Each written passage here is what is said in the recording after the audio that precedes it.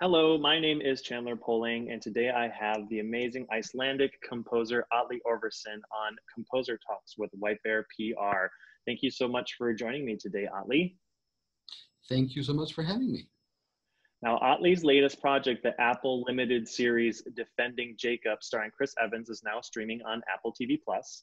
He has scored over 40 films and countless TV shows. Up next for Atli is the follow-up film The Hitman's Wife's Bodyguard, out in the summer of 2020, and the comedy Eurovision, starring Will Ferrell and Rachel McAdams. In addition, his debut solo album You Are Here will be released later this summer. Now, Atli, you are releasing your first solo album, a reflective and personal album recorded in Iceland. What inspired you to do your first solo album, and can you tell us a bit about what the music that listeners can expect to hear? Yeah, what inspired me, um, I think there was a lot of factors that came together to make this actually happen, and I suppose that's the inspiration. There's musical inspiration, and then there's the actual inspiration to sit down and get it done. And I think all composers sort of struggle a little bit with the question, like, who are you as a composer? And like, and it's like any work of art. If you're a painter or a novelist, what is the reason to create? And the luxury of being a film composer is that that problem has been eliminated. We made a movie, we've hired you to make the music, do it. Now, making a solo album obviously requires you to have something to say, or some reason to do that. And like so many other composers, I've sort of had this thing in the back of my mind about doing music for music's sake, and but that also means you have to kind of figure out, what do you want to say. And I think that voice has just kind of been getting louder and louder inside of me. And then I moved back home to Iceland a few years ago, and something about being here. The name of the album's "You Are Here," and I am here, and I'm home, back home. Something about Right. that has been very inspiring and introspective, to be honest, because you know it's weird to move back to your childhood home when you're grown up, and to be honest, it's like I never ever thought I would move back here. So there's been all kinds of kind of like feelings and like sort of just, I think it stirred up some stuff inside of me that wanted to come out as well. So and I don't know, almost everybody knows that Iceland is really beautiful. So the nature's really inspiring here. And I guess the final sort of you know missing element was just the commitment to sit down and do it. And I realized at some point, we always think, when I find time to do it, I'll do it. And I realized, that just isn't going to happen until I take the time to do it. And in the end, I committed to it, and so far have been able to hold my end of the bargain because we're almost done. I'm just mastering the last few tracks. Awesome. Yeah. Now you mentioned that the Iceland is beautiful. So I'm just curious, does the environment impact your creativity? You split your time between LA and Iceland. So LA being very busy, more tropical kind of city, and Iceland being a more sparse kind of beautiful country. So does the environment ever impact your writing? Oh yeah, it definitely does. And I don't think I really maybe realized that until I did move back here. What I have noticed through the years, when I was still living full time in LA, I mean, I sort of spent my time back and forth, as you mentioned, but when I lived in LA full time and I'd just come back home for maybe Christmas or summer vacations or something, I would always have these really vivid dreams, and they were usually I would like dream about music. And of course, in the morning when I woke up, I couldn't remember what it was, but um, there's always been something about just physically being here that's really kind of stirred up a lot of creativity. And on top of that, for me, I often talk about when you live in a big city, there's a lot of noise, there's a lot of physical noise, but I think there's a lot of psychological noise, that you just kind of, there's just so much energy and you're thinking about all these things you have to do. And you've just been in traffic, you've seen a million people, and there's just like all this stuff in your head. Whereas where I live, I mean, a traffic jam is like four cars, you know what I mean? And it's like, it's just, when I look out my window, there's just like these long, clean lines of next to nothing. And it's very, very beautiful. And yeah, for sure, there's a kind of a peaceful mindfulness that comes with that I find to be very sort of conducive to being creative. Awesome. Well, I've been to Iceland, so I know how amazing it is there as well. Right? I can't wait to go back.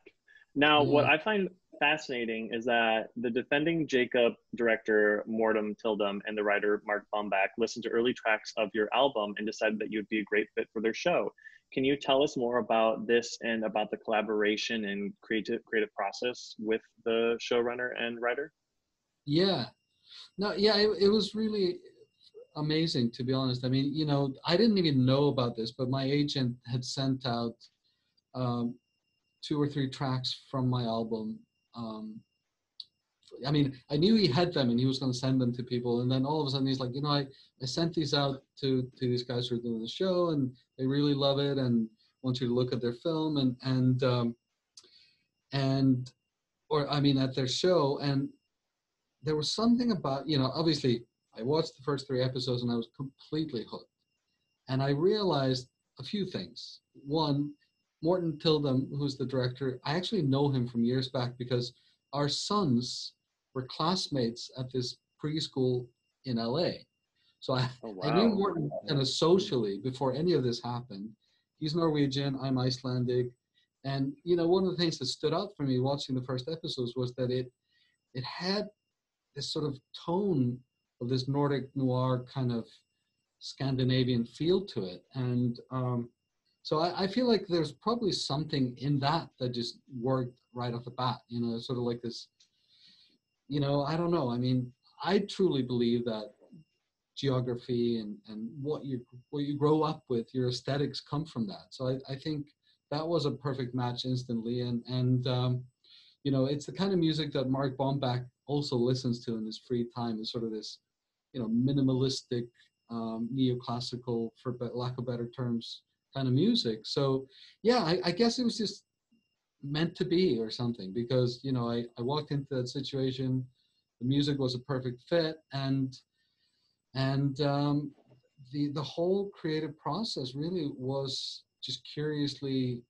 um, I wouldn't say easy. It's never easy, but it was like it just felt good. It felt right. We would sort of come to the same conclusions, and when I came up with a solution for one, like needing a theme or a new sound or something for a new character, we always just, there wasn't ever any real sort of disagreement. We just, it was a match, and it's a great thing when you find these things in the collaborative medium like film and television.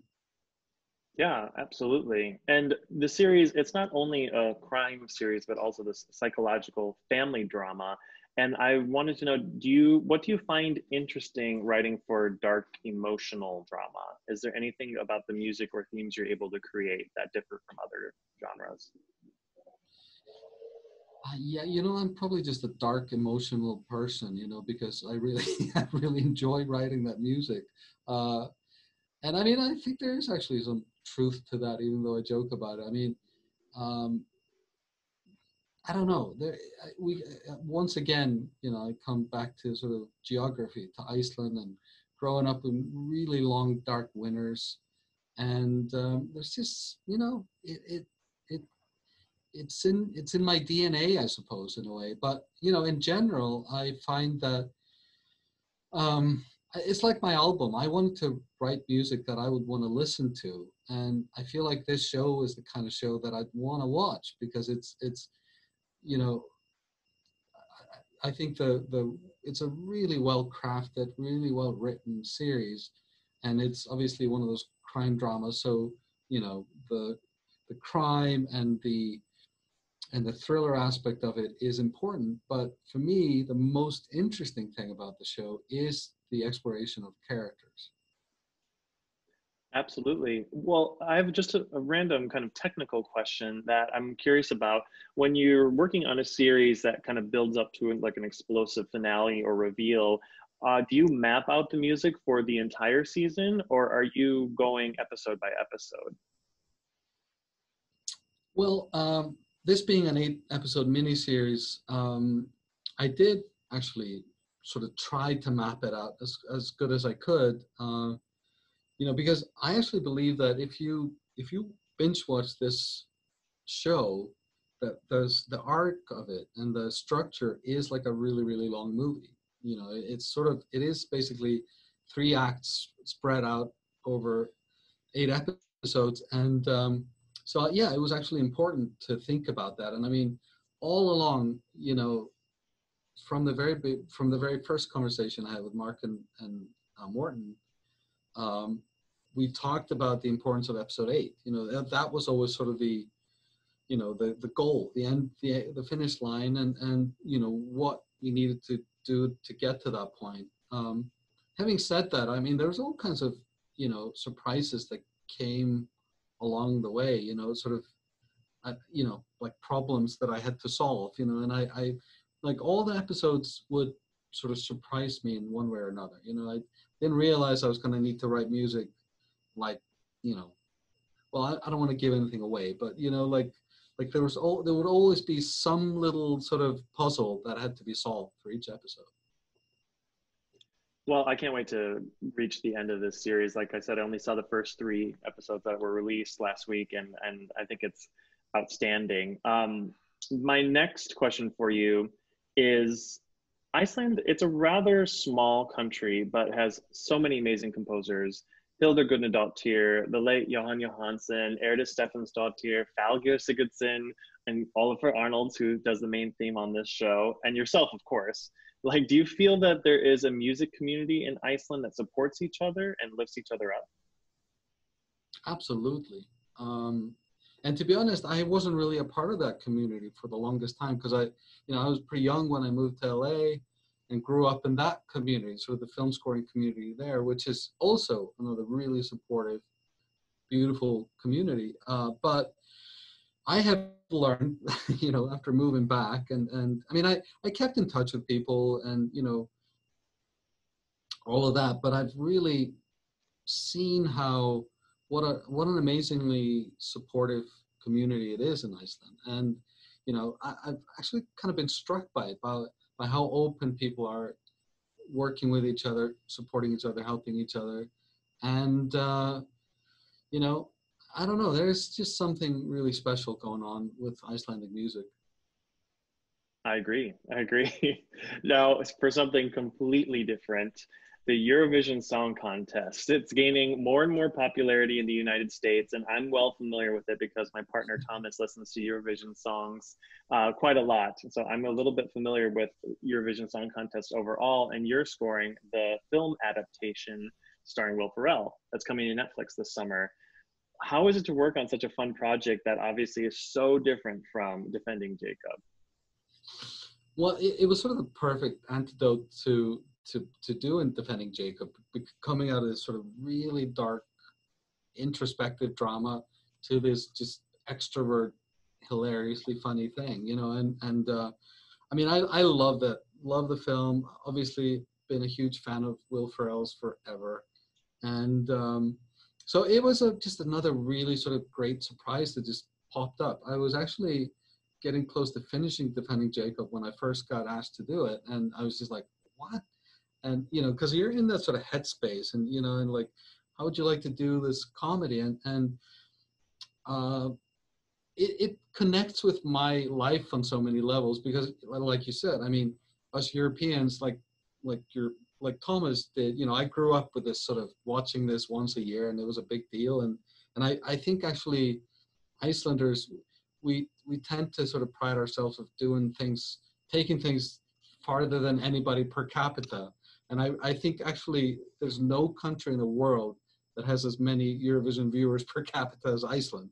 So there's just, I don't know, it's been around as long as I can remember. And, you know, my half brother, actually two of my brothers have gone to compete for Iceland on behalf of Iceland Ooh, in that's Eurovision. awesome. That's Yeah, amazing. you know, it's hilarious. And then, you know, the movie was largely shot in a town called Húsavík, which is the next big town from where I live in Akureyri.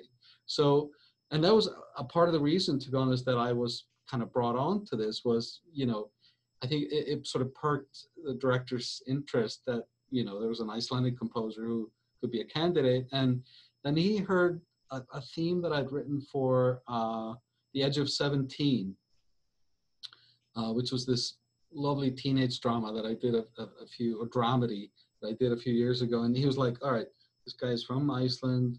I like this music, it's perfect for what I'm doing. So it was another one of those, like, you know, you just kind of somehow fit into the project, you know, and I'm literally, I like delivered the last cue yesterday. So, you know, I just finished and it's been an absolute joy. I love the film.